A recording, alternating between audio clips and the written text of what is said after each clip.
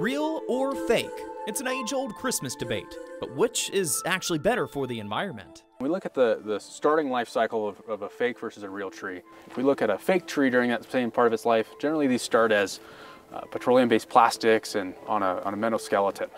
And those, as you can imagine, have their own ecological considerations. Now, unlike a fake Christmas tree, which already has a large carbon footprint just to be produced, a real Christmas tree doesn't have one. In fact, it has a negative carbon footprint when it's born. That's because it's taking in carbon dioxide and releasing the oxygen that you and I breathe. But a tree, in the end, is being cut down. So how can that help the environment?